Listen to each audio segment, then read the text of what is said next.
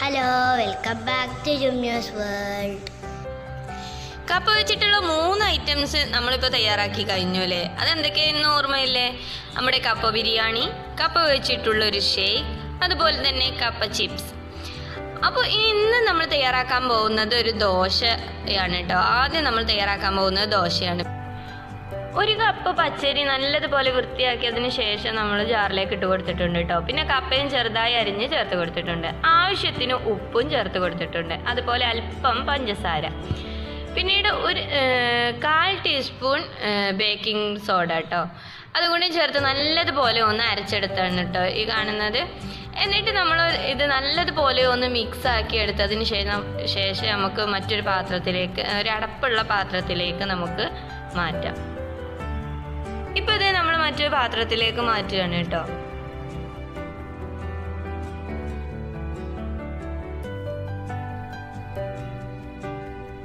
ഇനി നമുക്കിത് ഒന്നുകൂടെ നല്ലതുപോലെ ഒന്ന് മിക്സ് ആക്കിയതിന് ശേഷം നമുക്കിതൊന്ന് ഓവർനൈറ്റ് ആയിട്ട് തന്നെ അടച്ചു വെക്കാം കേട്ടോ. ഏകദേശം ഒരു 8 മണിക്കൂർ വരെ നമുക്കൊന്ന് അടച്ചു വെക്കാം.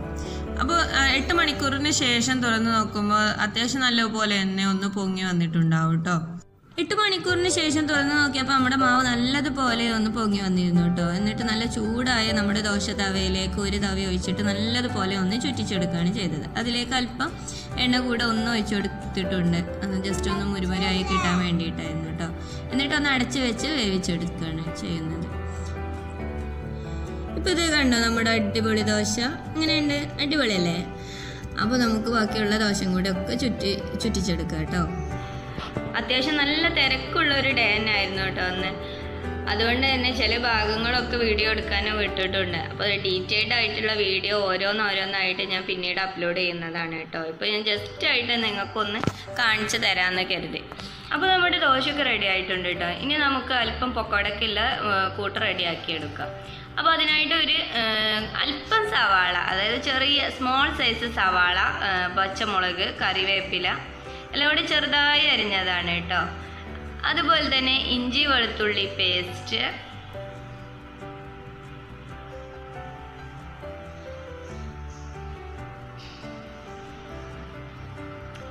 അതുപോലെ തന്നെ അല്പം കുരുമുളക്, ഒരു 1/4 ടീസ്പൂൺ കുരുമുളക് പൊടി, 1/4 ടീസ്പൂൺ ആവശ്യത്തിന് ഉപ്പ്, അതുപോലെ തന്നെ ചില്ലി ഫ്ലേക്സ് കൂടെ ഞാൻ ആഡ് ചെയ്ത് കൊടുത്തിരുന്നു കേട്ടോ. 2 ടീസ്പൂണോളം ചില്ലി ഫ്ലേക്സ് കൂടെ ആഡ് ചെയ്ത് കൊടുത്തിരുന്നു. അതുപോലെ തന്നെ ഒരു 1/4 ടീസ്പൂൺ മഞ്ഞൾപ്പൊടി കളറിന് വേണ്ടിയിട്ട് അല്പം ചേർത്ത് കൊടുത്തിരുന്നു. അതുപോലെ തന്നെ അല്പം ബേക്കിംഗ് സോഡ കൂടി ചേർത്ത് കൊടുത്തു കേട്ടോ. അപ്പോൾ ഈ ലാസ്റ്റ് ചേർത്തത് ബേക്കിംഗ് സോഡ അല്ല കേട്ടോ, ഉപ്പാണ്.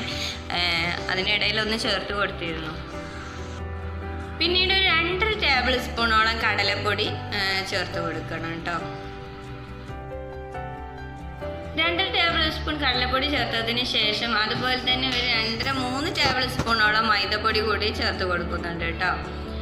അതിനുശേഷം 1 ടേബിൾ സ്പൂൺ അരിപ്പൊടി കൂടെ ചേർത്ത് കൊടുക്കുക. ആ ഒരു ക്രിസ്പിനെസ് കിട്ടാൻ വേണ്ടിയിട്ടാണ് കേട്ടോ അരിപ്പൊടി ചേർത്ത് കൊടുക്കുന്നത്. അതിനുശേഷം ആവശ്യത്തിന് വെള്ളം കൂടെ ചേർത്ത് നല്ലതുപോലെ ഒന്ന് മിക്സ് ആക്കി എടുക്കണം കേട്ടോ.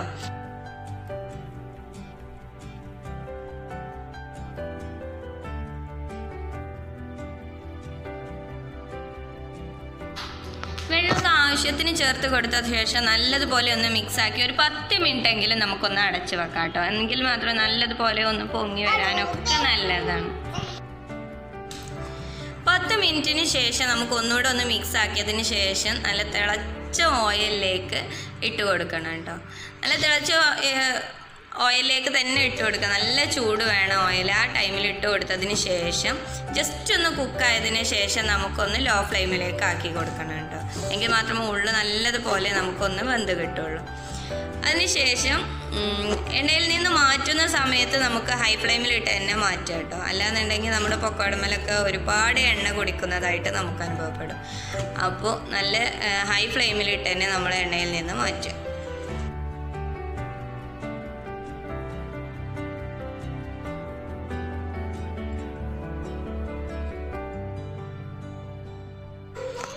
അപ്പോൾ ഇത് നമ്മുടെ കപ്പ വെച്ചിട്ടുള്ള നമ്മുടെ പൊക്കവട ഏകദേശമൊക്കെ കളറ് മാറി നമുക്ക് ആവശ്യത്തിനായിട്ട് വന്നിട്ടുണ്ട് കേട്ടോ. ഇനി നമുക്ക് നല്ലൊരു ക്രിസ്പി ആയി കിട്ടിയിട്ടുണ്ട്. അപ്പോൾ നമുക്ക് എണ്ണയിൽ നിന്ന് മാറ്റിയാലോ. അപ്പോൾ നമ്മുടെ പൊക്കവടയും റെഡി ആയിട്ടുണ്ട്. ബാക്കിയുള്ളതെല്ലാം ഇതുപോലെ തന്നെ ചുട്ടെടുക്കാം കേട്ടോ. ഇനി നമ്മൾ കട്ട്ലറ്റിനും സാൻഡ്വിച്ചിനും അതുപോലെ തന്നെ ബർഗറിനൊക്കെ ഉള്ള കൂട്ട് ഒന്നിച്ചൊന്ന് തയ്യാറാക്കാൻ പോവാണ് കേട്ടോ. അതിനായിട്ട് 2 ടേബിൾ സ്പൂൺ വെളിച്ചെണ്ണ ഒഴിച്ചതിന് ശേഷം അതിലേക്ക് നമ്മൾ അരിഞ്ഞു വെച്ച സവാള ഉണ്ടല്ലോ, ഒരു 4-5 സവാള, മീഡിയം സൈസ് സവാള ഞാൻ അരിഞ്ഞ് ചേർത്തിരുന്നു കേട്ടോ. അത് നല്ലതുപോലെ ഒന്ന് സോട്ടായതിന് ശേഷം നമുക്കതിലേക്ക് ഇഞ്ചി വെളുത്തുള്ളി പേസ്റ്റ് 2 ടേബിൾ സ്പൂൺ ഇഞ്ചി വെളുത്തുള്ളി പേസ്റ്റ് കൂടെ ഇട്ടെടുത്തിട്ട് നല്ലതുപോലെ ഒന്ന് വഴറ്റിയെടുക്കുക. അതിനുശേഷം അല്പം കരിവേപ്പില കൂടെ ചേർത്ത് കൊടുക്കുക കേട്ടോ.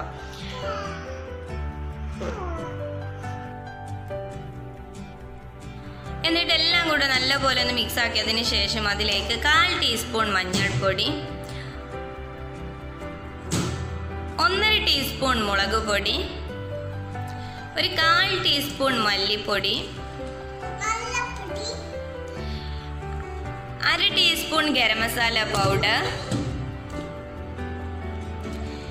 1/4 ടീസ്പൂൺ കുരുമുളക് പൊടി എന്നിവ കൂടെ ചേർത്ത് നല്ലതുപോലെ ഒന്ന് മിക്സ് ആക്കി എടുക്കണം കേട്ടോ. അതിൻ്റെ ആ ഒരു സ്മെല്ലൊക്കെ ഒന്ന് മാറി തുടങ്ങുന്ന സമയത്ത് നമ്മൾ അല്പം ഉപ്പിട്ട് മാത്രം വേവിച്ച് വെച്ച ചിക്കൻ ഉണ്ടല്ലോ, അത് അല്പം ചിക്കനാണ് കേട്ടോ, അതൊന്ന് ജസ്റ്റ് ഒന്ന് പൊടിച്ചെടുത്തതിന് ശേഷം ഇതിലേക്ക് ഒന്ന് ആഡ് ചെയ്ത് നല്ലതുപോലെ ഒന്ന് മിക്സ് ആക്കി എടുക്കണം കേട്ടോ. ചിക്കൻ ഇല്ലാതെ നമുക്ക് തയ്യാറാക്കാവുന്നതേ ഉള്ളൂ. ചിക്കൻ ഇടുമ്പോൾ ഒന്നുകൂടെ ഒന്ന് ടേസ്റ്റ് കൂടും.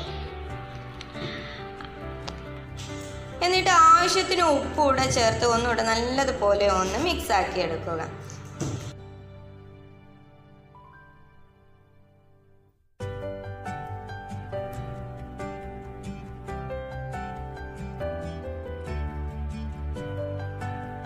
ഇപ്പോൾ ഇത് നമ്മുടെ ചിക്കനൊക്കെ ഇട്ടതിന് ശേഷം നല്ലപോലെ ഒന്ന് മിക്സ് ആക്കി എടുത്തിട്ടുണ്ട് കേട്ടോ. ഇനി നമുക്ക് കപ്പ ജസ്റ്റ് ഒന്ന് ഉടച്ച് വെച്ച കപ്പയാണ്, അല്പം ഉപ്പ് മാത്രം ഇട്ട് വേവിച്ച് വെച്ച കപ്പ ജസ്റ്റ് ഒന്ന് ഉടച്ചെടുത്തതാണ് കേട്ടോ.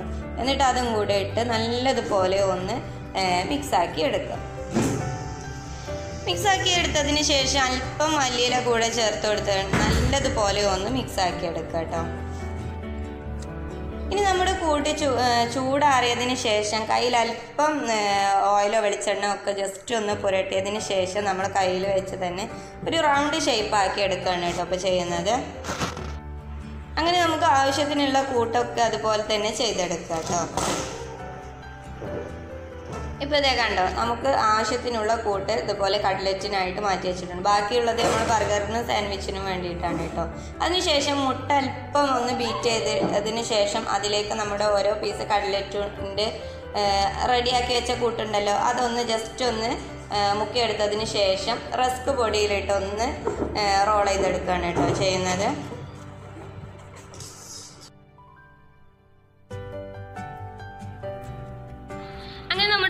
പീസും ഇതുപോലെ തന്നെ ചെയ്തെടുക്കുക കേട്ടോ. അല്പം മുട്ടയിൽ മുക്കിയതിന് ശേഷം ബ്രെഡ് ക്രംസിലും കൂടെ ജസ്റ്റ് ഒന്ന് റോൾ ചെയ്തെടുത്ത് ഓയിലിട്ട് പൊരിച്ചെടുക്കുക. അത്രേ ഉള്ളൂ കേട്ടോ. ഓയിൽ പൊരിച്ചെടുക്കുന്ന വീഡിയോ മിസ്സായി പോയിട്ടുണ്ട് കേട്ടോ, അത് ഇതിൽ ആഡ് ചെയ്യാൻ പറ്റിയിട്ടില്ല. അപ്പോൾ പൊരിച്ചെടുത്തതിന് ശേഷമുള്ള വീഡിയോ ആണ് പിന്നെ ഇതിൽ കാണിക്കാൻ പോകുന്നത് കേട്ടോ. അപ്പോൾ ഇത് നമ്മുടെ കട്ട്ലറ്റ് എല്ലാം റെഡി ആയിട്ടുണ്ട് കേട്ടോ. നല്ല അടിപൊളി നല്ല ടേസ്റ്റി ആയിട്ടുള്ള കട്ട്ലറ്റാണ് കേട്ടോ. അപ്പം എല്ലാവരും ഇതുപോലെ ഒന്ന് ട്രൈ ചെയ്ത് നോക്കണം കേട്ടോ. അപ്പോൾ നമ്മുടെ ബർഗറിനുള്ളത് ഇനി എങ്ങനെയാണെന്ന് നോക്കിയാലോ നമുക്ക്. അതിനായിട്ട് ആദ്യം ബന്നൊക്കെ ഉണ്ടല്ലോ, അതിൽ അല്പം നെയ്യ് പുരട്ടിയതിന് ശേഷം നല്ലപോലെ ഒന്ന് പാനിലിട്ടൊന്ന് ചൂടാക്കി എടുക്കണം കേട്ടോ. അങ്ങനെ ഓരോ ബന്നും നല്ലപോലെ ചൂടാക്കി എടുത്തതിന് ശേഷം നമുക്കതിലേക്ക് ഒരു കക്കരിക്കയുടെ പീസ് വെച്ച് കൊടുക്കുക കേട്ടോ ഫസ്റ്റ്. അതുപോലെ തന്നെ അതിന് ശേഷം നമ്മൾ കട്ട്ലറ്റിലേക്ക് ഉണ്ടാക്കി വെച്ച കൂട്ട് തന്നെ ഉണ്ടല്ലോ, അത് സെയിം കൂട്ട് തന്നെ അല്ലെങ്കിൽ ആ കട്ട്ലറ്റ് തന്നെ അങ്ങനെ വെച്ച് കൊടുത്താലും മതി. ഇതിപ്പോൾ ഞാൻ മസാല ബർഗർ ആയാണ്ട് ചെയ്യുന്നത് കൊണ്ട് തന്നെ മസാല അങ്ങനെ വെച്ച് കൊടുക്കുകയാണ് കേട്ടോ ചെയ്യുന്നത്. അപ്പോൾ മസാലയും കൂടെ അതിൻ്റെ മുകളിലായിട്ട് വെച്ച് കൊടുക്കുക.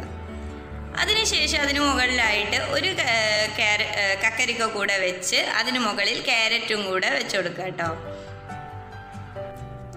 ക്യാരറ്റൂടെ മുകളിൽ വെച്ചതിന് ശേഷം അതിന് മുകളിലായിട്ട് നമ്മുടെ ബന്നുണ്ടല്ലോ ജസ്റ്റ് ഒന്ന് കമിഴ്ത്തി വെച്ച് കൊടുക്കുക കേട്ടോ. അപ്പോൾ ഇതുപോലെ തന്നെ നമ്മുടെ 3 ബർഗറാണ് ഇപ്പോൾ ഞാൻ തയ്യാറാക്കാൻ പോകുന്നത് കേട്ടോ. 3 മസാല ബർഗറാണ് ഞാൻ ഇപ്പോൾ തയ്യാറാക്കാൻ പോകുന്നത്. ഇതുപോലെ തന്നെ നമ്മുടെ 3 മസാല ബർഗറും റെഡിയാക്കി എടുക്കുക.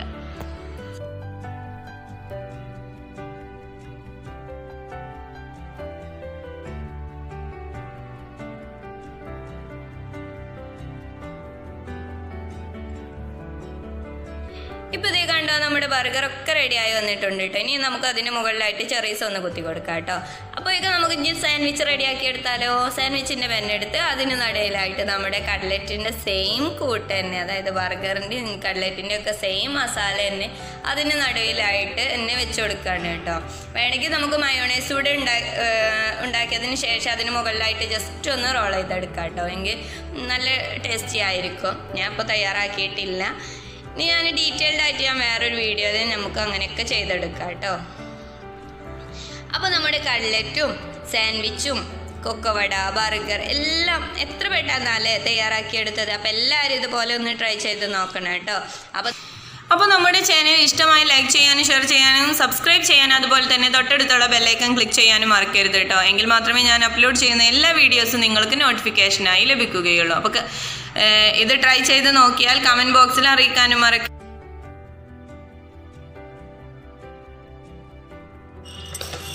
Thank you and love you.